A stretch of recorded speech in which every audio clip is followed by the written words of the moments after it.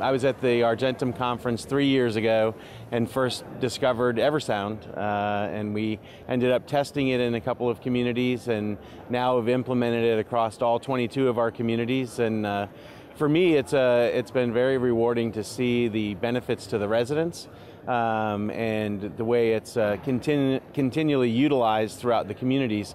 We try a lot of new things now, from time to time, and sometimes we roll them out and they get used for a short period and then we don't see them anymore.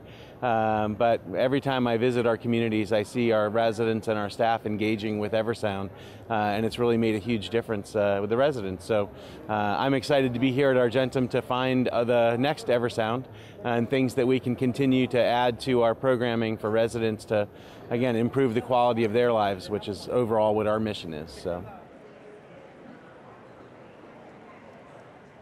Well, I mean, residents, so with diminished hearing, for sure, and what we've seen is it's been very good for music programs, but beyond that, whether it's resident council meetings or just general, we have outside speakers come in. There were a lot of residents that wouldn't come down or wouldn't engage because they couldn't hear what was being said. And now just to see them be able to participate along with the rest of the residents.